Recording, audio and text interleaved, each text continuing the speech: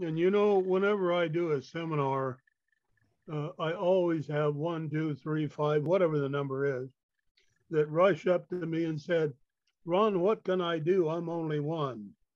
And my immediate response to that is, but you are one. And you and I make two. And the next person makes three.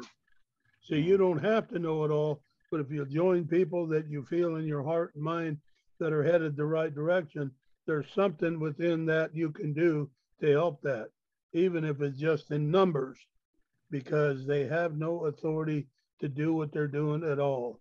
And it's kind of like getting your title to your land by a land patent. The allodial title uh, means owing to no one, nor to any lord nor superior. Now, if I can put this as bluntly as I know how, that means, folks, that you're king of your land. And I challenge you, we need to start acting like kings instead of yielding as a slave. And boy, I hope you hear what I'm saying Mm. because it's important.